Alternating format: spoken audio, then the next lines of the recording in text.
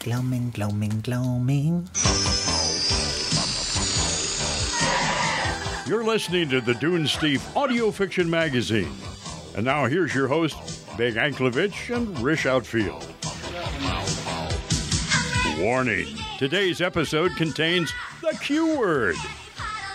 That's what I thought, and I was saying, what does that mean? Good evening. Welcome to the Dunesteef audio fiction magazine. I'm Big Anklevich. And I'm Rish Outfield. And we're your hosts for our brand new show where we do short fiction. Wait, it's not brand new. Or a show. Whoops. But we do short fiction, it turns out. Yes, we do. This is going to be another one of our triple word score winners. Stories where people are required to write an entire story using only 3 words. Yeah, that wasn't quite the deal. Well, I believe today's story is called In the Gloamer by A.W. Griffith? Whoa. Hold on. Gifford. Okay, I'm sorry, guys. A.W. Gifford. Yeah. Everything fine? Did you say In the Gloamer? Indeed I did. By A.W. Gifford. Okay, you're talking Gloamer, that guy from the Punky Brewster cartoon, aren't you? Again. That's right. Why do you like that Gloamer guy so much? Wacky, magical playmate. Because I guess they felt like Punky Brewster's adventures weren't enough without a wacky, magical playmate. You know what would have been really cool is if Gloamer had shown up on the live-action show just one episode, and people at home would be like, what the hell was that? Are you guys seeing this too? I'm not the only one seeing this, right? This story is called In the Gloaming. Oh, that's very different. Yeah, never mind. It actually has nothing to do with Gloamer. Okay, you're right, but it is still by Al Griffith. Yes. A.W. Griffith. A-Dub Griffith. Wait, we did it again. No. That's A.W. Gifford. I'm sorry. In the Gloaming by A.W. Gloamer. Yes. A.W. Gifford, In the Gloaming. The 3 words that he had to cleverly work into his story were as follows. In. And I quote. The. And. He had to work in mermaid. Okay. Moth. And night. K-N-I-G-H? Nope. T? Regular old night. N-I-T-E? Yes. Sleep tight. Nighty night. He had to work in night as well. So yeah, you can watch for those as the story progresses. And you can make that little ding sound as you hear them in the story to yourself. Oh, that's lovely. Who produced tonight's episode? Today's story was produced by Jeremy Carter. Oh, should we have been doing English accents this whole time? Maybe we should have. Oh, my God. But to do it in the middle of the story, how distracting that might be. It's too late. Yeah, we're going to go ahead and jump off into the story, and we'll talk more about it when we come back. Hope you enjoy In the Gloaming. Yeah, I caught the gloaming once when I went to summer camp. It ruined like the whole month of August. I couldn't be around anybody. Yeah. That sounds terrible. I don't think you know what gloaming means, do you? Sure. Okay. Let's just roll the story. Yes, roll the story, please.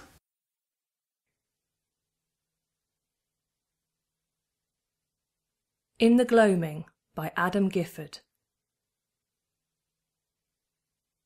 Cancer won its battle with Papa Bill 2 weeks ago.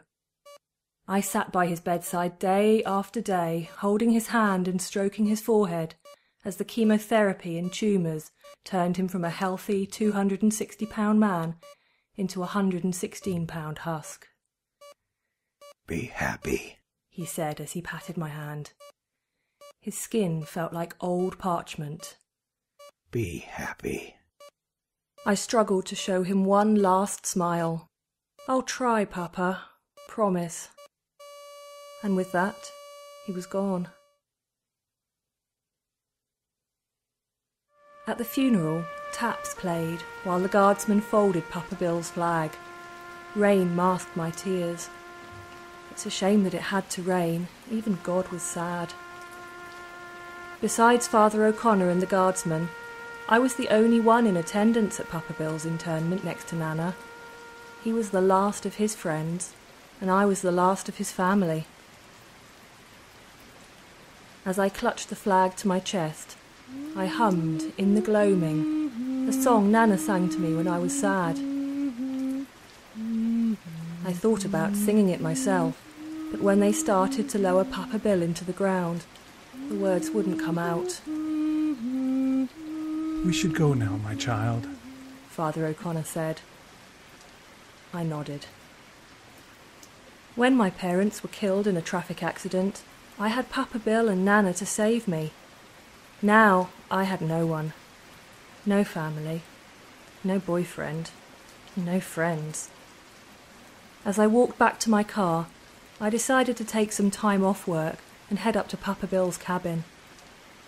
That's where we went when Nana died, and it's where I wanted to go to remember him.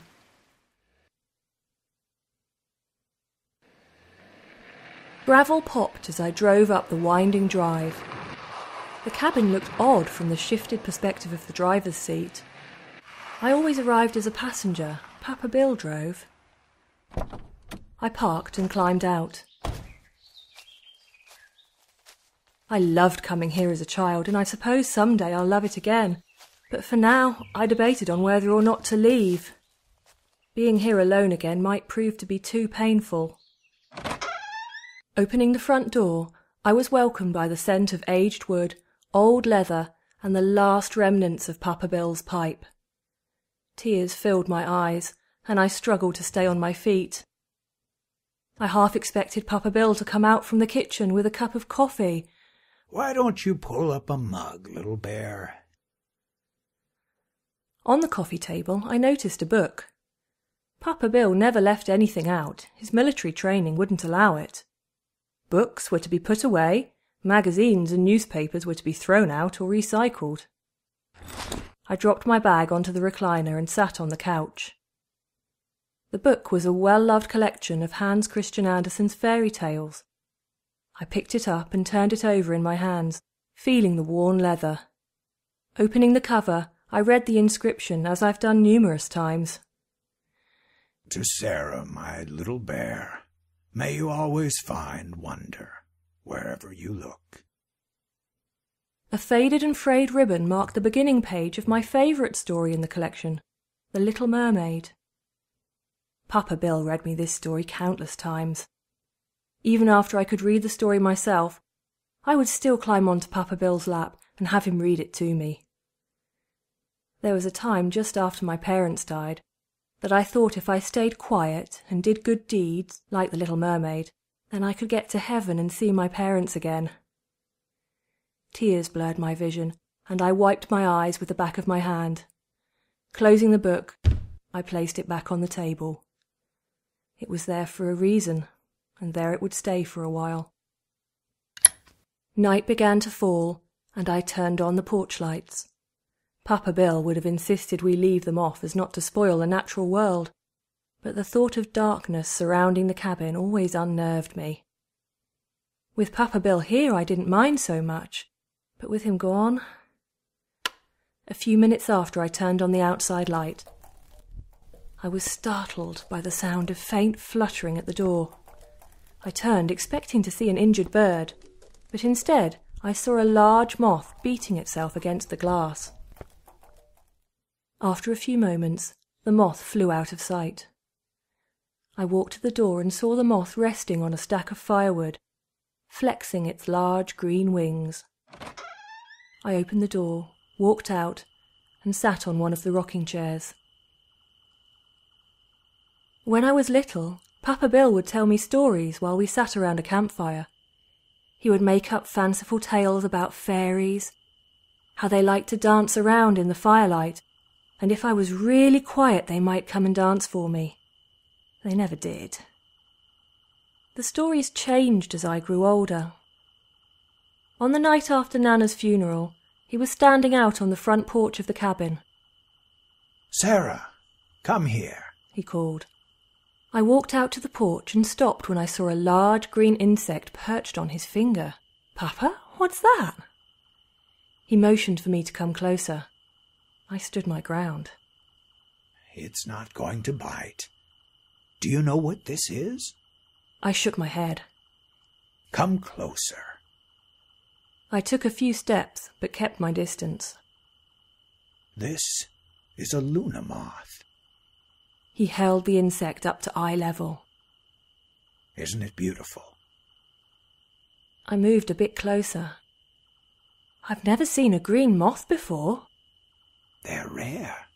I haven't seen one since Nana and I saw a pair while on our honeymoon. He fought back some tears. Nana made me promise that whichever one of us passed first, we would come back as this beautiful moth to let the other know we were okay. Tears welled in his eyes and choked his voice. See how there's a gap between the tail sections? He wiped his eyes with his free hand. That tells me this is a female. So you think that's Nana? He smiled. I do. He gently shook his hand, and it flew away. "Papa, no!" I said.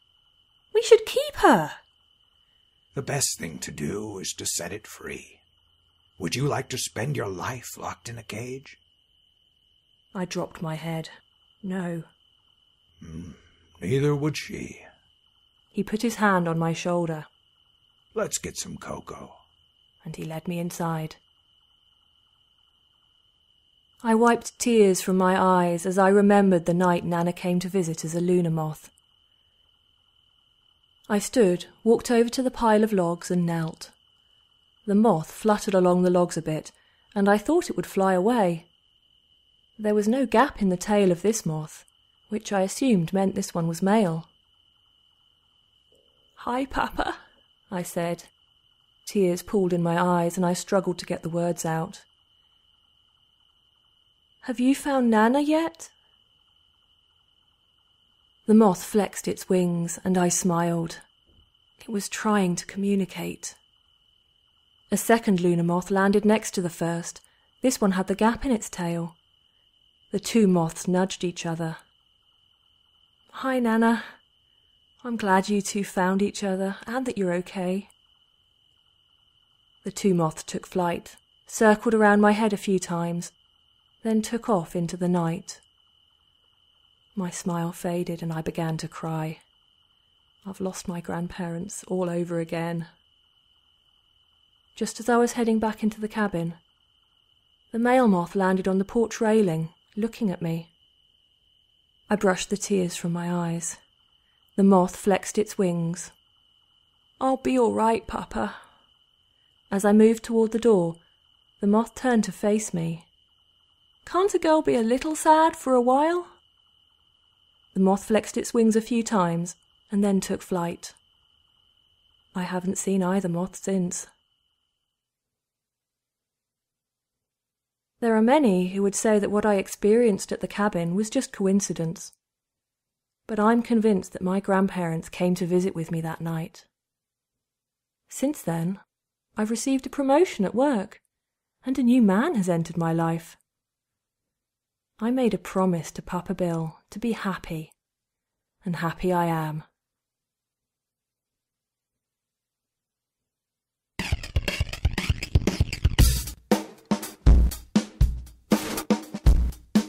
All right, welcome back, everybody. Hope you enjoyed In the Gloaming. That reminds me, very similar to this story, my own grandparents walked in on me whilst gloaming one time, and embarrassment was had by all, I think. I don't know that they ever really got over that. It was just like my grandmother would not open mouth hug me anymore after that. Open mouth hug you. No, we were a tight family up until that point. Till the gloaming incident, as they call it. Until you were caught in the gloaming. That's one eloquent way of putting it, yeah. Do you have any idea what that word means? Sure. To gloam is when you gloam onto someone. It's just like, I'm a hanger-on. Yeah. I'm part of your Is that what Entourage? Yes, I'm gloaming onto you. Because that doesn't sound right to me for some reason. Okay. You know what? Let's just do the cast list here. There's no place like Gloam? How dare you? Our cast of thousands was our narrator, Katherine Inskip, who this was her first time on our show, I think. But it won't be the last. Did we get that in writing? We needed to, huh? We want to make sure. Lock them in. Yeah, I think I'm gonna have her contractually. narrate all my stories from now on. And then Rish Outfield played the part of Papa Bill, and Big Anklevich played the part of Father O'Malley. Was it O'Malley or O'Connor or O'Shaughnessy? Oh, something. Oh, crap. Oh, bye. Oh, bye. Father Oh, bye. That was a interesting... Wait. Who did the voice of Gloamer? What was the voice of Gloamer even like? Hold on one sec. I'm going to Google. We're going to see. Let's have some fun, Punky. There's lots of fun to be had in the forest without our pantaloons. I bet you it sounded just like that, too. Gloamer Punks Out, Part 1. Oh, Punky, don't go into the forest with... Oh, no! The Punky Brewster theme song! But not the real one.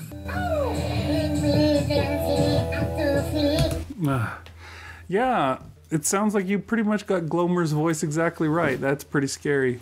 I guess Gloamer was played by Rish Outfield. Yeah, I do remember that Walter Cronkite hosted one of those. Let's look back at the last 100 years things at the end of 1999, and he said in the course of the 20th century there are three like low points to American history. One was the Great Depression. The other was the internment of the Japanese American citizens during World War II. And the third was the Punky Brewster cartoon. And I think Cronkite knows his stuff. Yeah, you believe Cronkite. That's why they put him on there, is because when he says something, it's true. So, good night and good luck.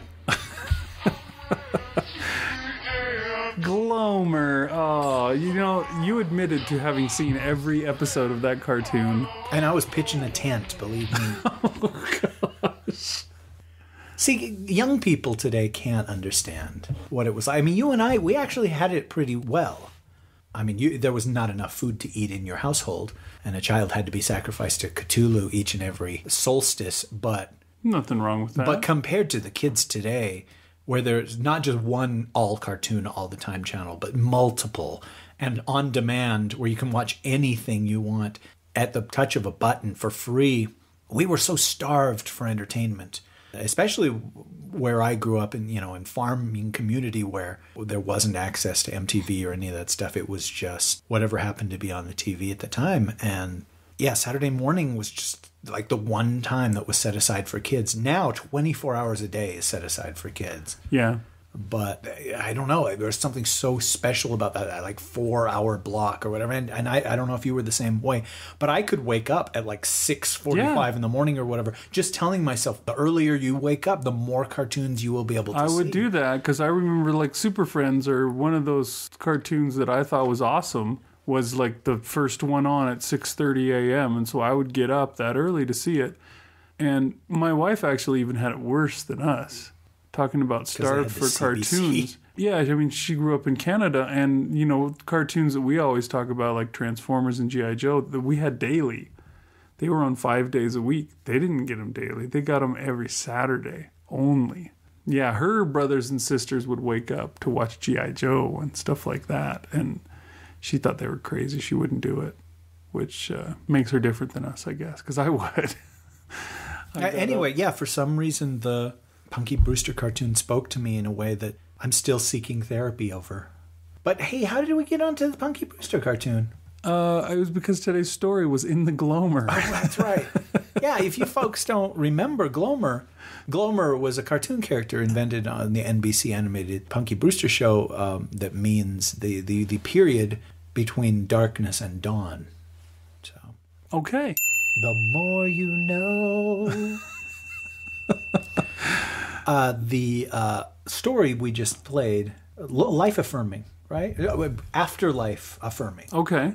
I mean, you get what you want out of a story like this, but it seems pretty straightforward. What it's trying to say is, Grandma died, but she was not gone. And then Grandpa died, and he was not gone either. You're not alone. Hugs all around. Yeah. But yeah, it's nice to get some stories like that now and then on the show. Mostly we have, if we're affirming the afterlife, it's affirming that there is a hell and that you will go there. Well, I think that's a given. I think Rish is right. It's affirming that skull, skull, skull, you will die. Yeah, it's not... We have a tendency to run stories that are more... What's the word I'm trying to think of? Dystopian? Pessimistic?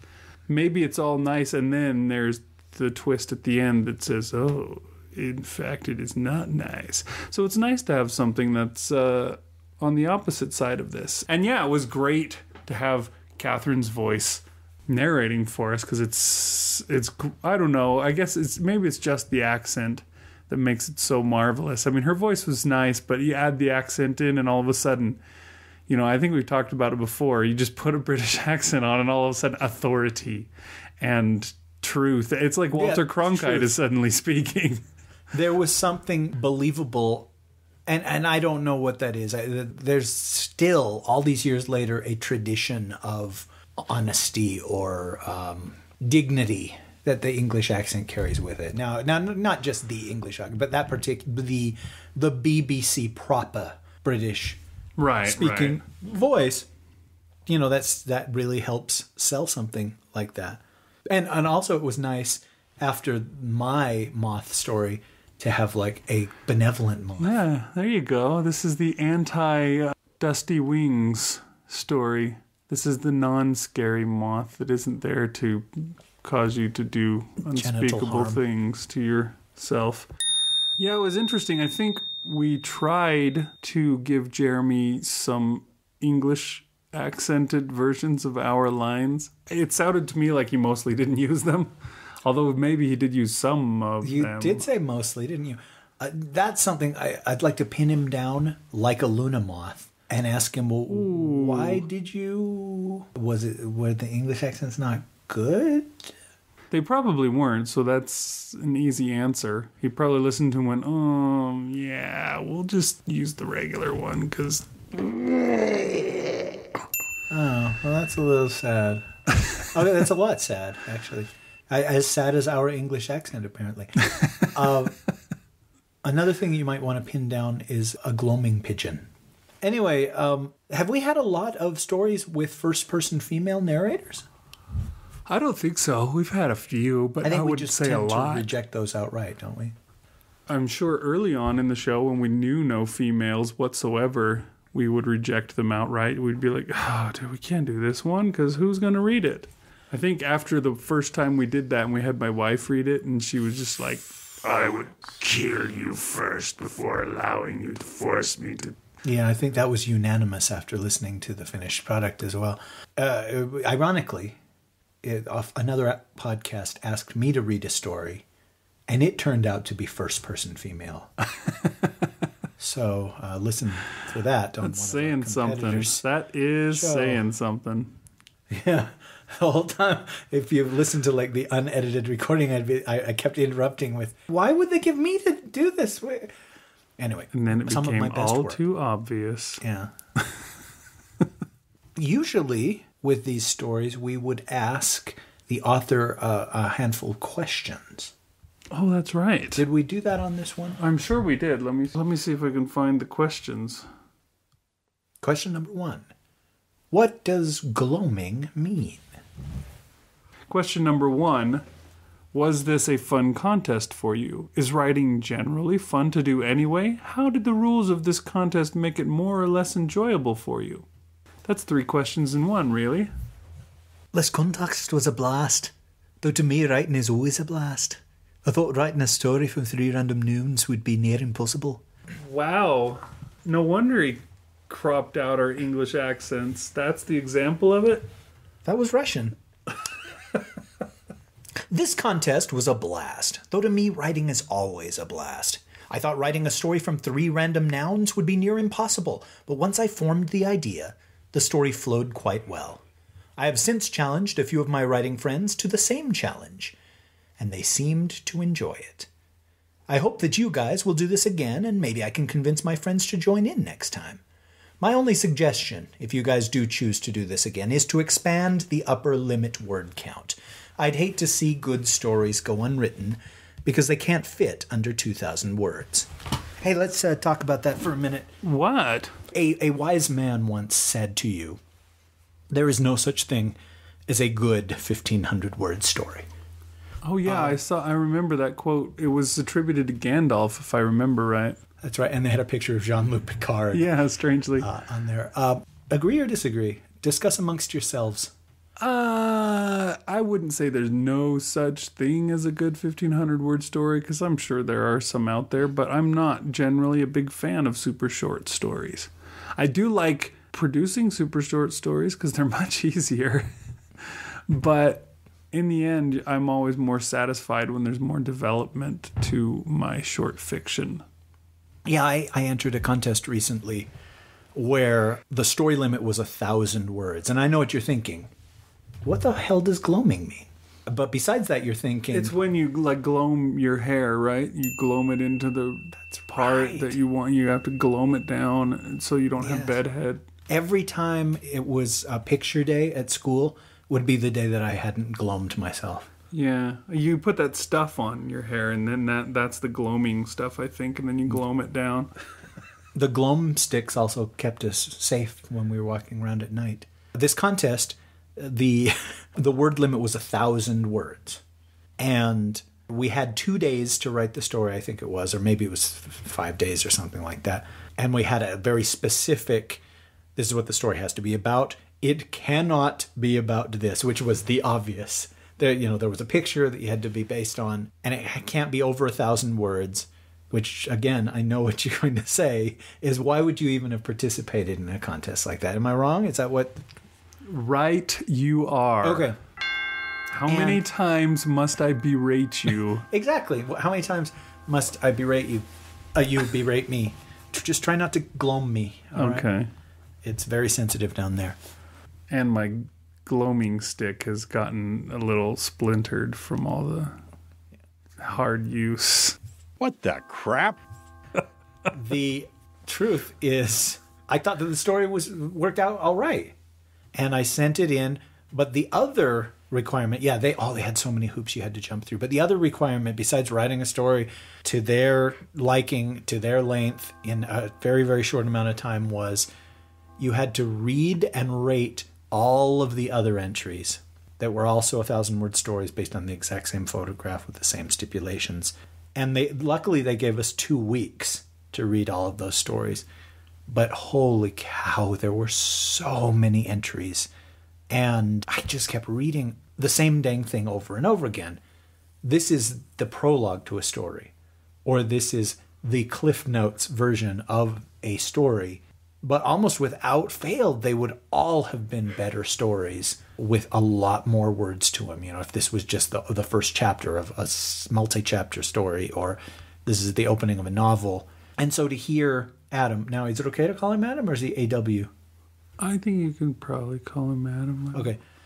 And to hear Adam say this on the first question, he's right. I mean, the word limit was restrictive for my story and your story. I mean, we've not done either of ours yet, but both of us had to severely cut down our stories to get it under the limit. And it makes it a heck of a lot easier for you and me to read all of the entries if they're small. But a lot of these stories probably would be more satisfying at double the length or whatever. And the neat thing is, after this contest is done, maybe everybody can expand on their stories and publish them. Jennifer Gifford, weirdly enough, was expanding her triple word score entry into a novel. And I can totally see it. I can totally see almost all of these saying, I made a 10,000 word story out of this thing. And look, how I expanded it in this way. And suddenly you understand the characters and you understand this the little vignette that was the triple word score story. It's hardly even a tenth of the story itself. Anyway, address his question, though. A, are we ever going to do the triple word score story again? And 2, if we do, are we going to open it up for longer stories? I think that we will probably do it again. This time around seemed like such a success that I don't see why we wouldn't. And yeah, I think we would open it up for longer stories.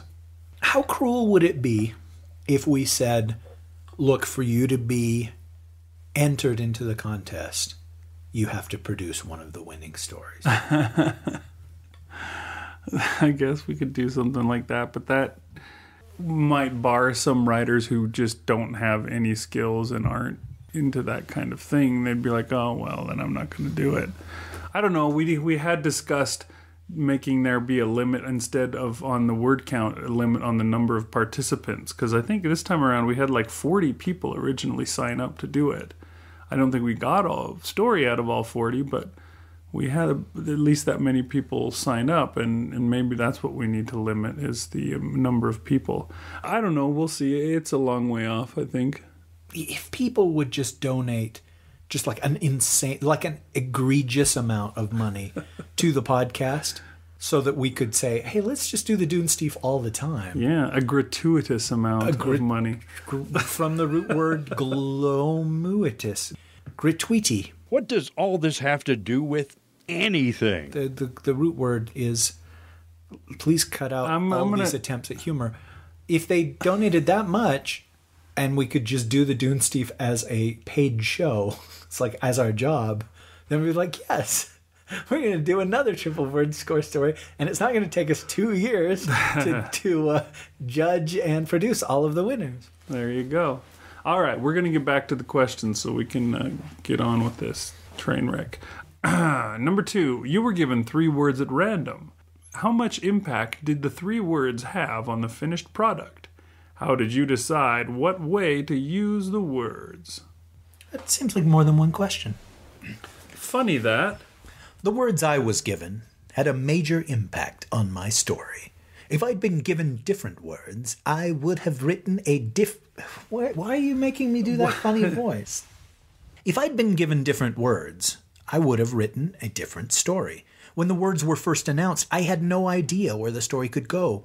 So I went on a hike through the woods and came up with the story presented. And lastly, number 3, who was your favorite doctor? Favorite doctor? Frankenstein. Nice one. All right. Thank you, Adam Gifford, for your contribution to the blues. Now, one strange footnote. Adam Gifford is it true, married? I believe so. And none of the other writers who have submitted to us have been married before. Oh, no. I didn't read the whole note. Married to Jennifer Gifford, who was also a winner of this contest. That's right. I believe so. Oh, now, would it have torn their marriage apart if one had won and the other had not? I'm guessing that if they're both writers, they've probably both submitted to different places, and some have been accepted, and some... I bet they've come across that before and managed to work it out. Luckily, Adam's not like you. Zing! Very lucky for him and his wife. I'm sure his wife has never walked in on him gloaming. Yikes. And now, a word from our sponsor. You're saying I can get AT&T's network with a data plan with unlimited talk and text for as low as $45 a month? Yes, I just said that in those exact words. I don't believe you. Well, I'll say it again. Sign up with AT&T today and get unlimited talk and texts for as low as $45 a month. There's no annual contract, no long-term agreement. Wow, no annual contract? No annual contract. No long-term agreement? No long-term agreement, sir. Really? Really? So what's the catch? There is no catch. Okay, I'm obviously getting nowhere with you. I'm gonna need to speak with a supervisor. I am a supervisor. Oh, finally someone I can talk to. You do realize you've been talking to me this whole time, don't you? So, you want to explain to me this AT&T unlimited talk and text plan? No, I don't. I explained it to you already, and you stood here with a stupid look on your face. Hey, you can't talk to me that way. I want to speak to your supervisor. Sir, I am the supervisor. Well, I want to complain about that last clerk. Well, I want to be in a series of commercials that don't make people kick in their television sets. You can't always get what you want. No one at this phone store will explain the phone plan to me. I'll tell you what I'm going to do. I have an ex-boyfriend who sometimes deals drugs out behind the building. I'm going to go look for him. If I find him, I'm going to ask him to beat you with a crowbar until his arm doesn't bend anymore. What? Where are you going? I just want to understand AT&T's new data plan. Are you the idiot customer in that shitty cell phone commercial? Yes, I am. I'm gonna kick you so hard your neighbors are gonna get bruises. What's the catch? Oh, there's no catch, mother. It's not complicated. New smartphone plans starting at $45 a month with no annual contract. Only from AT&T. All right. Well, I think we've come to the end of our show. We want to say thanks to everybody who did stuff for this show. Jeremy Carter was our producer. Who did the cover art before we go? The cover art was done by Dave, and I'm not exactly sure how to say the name, but I'm going to say Krummenacher, who also did the art for Time Pressure, which we ran earlier this year, which was a really good one. The one with the deep sea diver looking guy going down the stairs. I really enjoyed that one. He does some great artwork, and this picture of Papa Bill looking at the moth is pretty cool, I think. Yeah, I'm going to start embezzling from the show and pay this guy to do all my cover art for stories that I write. Sweet. Embezzlement is always smiled upon by the authorities. Okay. All right. I've noticed that gloaming is outlawed in 13 of 50 that's right. It still is. On the books, at least. I don't know how much. Yeah, they don't enforce it very much, but they could still. I mean, someone like you, they might, toss it into the charges. 3 counts of gloaming in the 2nd degree. And thanks to Adam for his story. And who else was involved in this whole sordid affair? I think that might be it, right? Anyone else we should thank? Thanks to Katherine for narrating, and to Rish for doing Papa Bill's voice. Thanks a lot. Thanks a freaking lot. Hey, I did the best I could, man. All right, thanks for listening to you, everybody. I'm Big Anklevich. And I'm Rish Outfield. Gloam on, Wayne. Gloam on, Garth. Thanks for listening to The Dunesteef. The Dunesteef audio fiction magazine is released under a Creative Commons Attribution, Non-Commercial, No Derivatives license.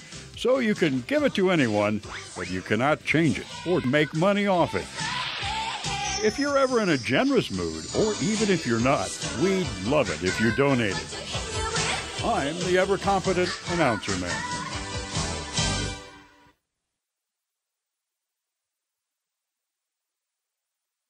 Take 2. Okay, you introduce the title of the story and call it In the Gloamer. Welcome. Gloamer Punks Out, Part 1. Oh, Punky, don't go into the forest with... Oh no! The Punky Brewster theme song! But not the real one. Right. Stumbled upon Gloamer's village. Listen to this, it's a Cyndi Lauper sound-alike.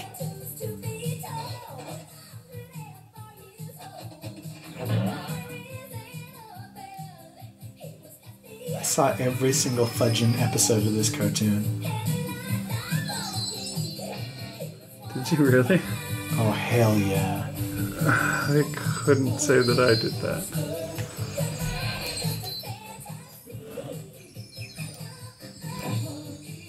Hey, it's Mr. Warnemont. I saw an awful lot of Punky Brewster itself shows, though.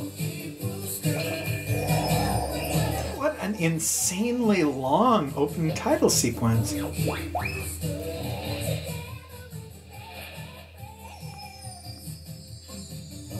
long has it been going?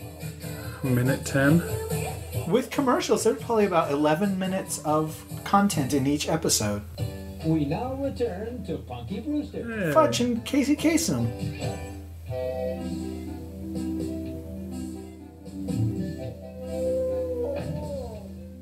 What's wrong, Brandon? Yeah, sounds great. What's that? Something I hope you like. It's called a Tibbly Lobbly Dobbly. Here we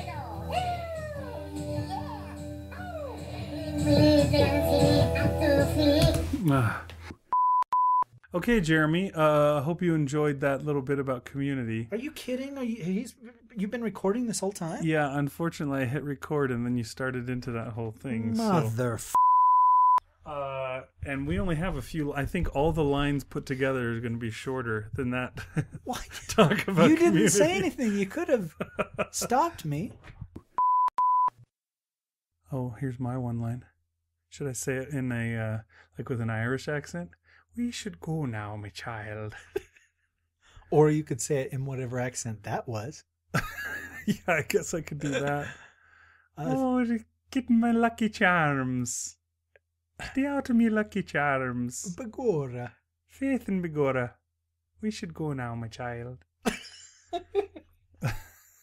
All right, we'll just do a regular voice then. It will be narrated by Katherine Inskip. Come on, that can't be a real name. Whatever. Now accent let's do that it in is. Russian accents. Okay. Should I do the Irish one more time? We should go now, my child. Yeah, he is Father O'Connor after all. That's right. To Sarah, my little bear. Why don't you pull up a mug, little bear? To Sarah, my little bear. May you always find... Oh, good Christ, now he's Jimmy Stewart. He is. May you always find the Bailey Savings and Loan open for you. Sarah, come here. Whoops, sorry, wrong story. Closer. Closer. Papa, you're f***ing crazy. Yes, that's why I don't have to go to work anymore, child. Bless you, child. Let's get some cocoa. Try to be dubiously cheery and pretty like the real AT&T girl is. Okay, here I am trying to do these AT&T commercials without laughing. And they keep using her again and again, and it's just like, why? Do you use the same girl? It must be a television thing. You feel like familiarity doesn't breed contempt. It breeds... hey, I know it's Flo her, yeah. again. Yay. You're saying I can get AT&T's network with the data plan? Okay, can you make it bigger, please? That's what she said. Think about Heidi Klum when she was young. I really only said Heidi Klum because I'm too old to know of anyone current. Hear a lot of noise on the stairs. Is she already up? Yeah, she probably is, because she gets up at 1. Wow, that's rough. Ish. Raymond Feist. Have you read the Raymond Feist book? No, but I... Have you ever read any Raymond Feist? Maybe everybody can expand on their stories and publish them. Somebody, Angel's Taint. Warning, today's episode contained comments from Rish Outfield. Listener discretion is advised.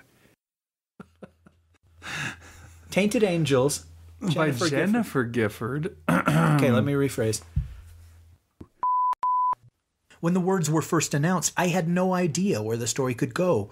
So I went on a hike through the woods, killed a drifter, and came up with the story presented.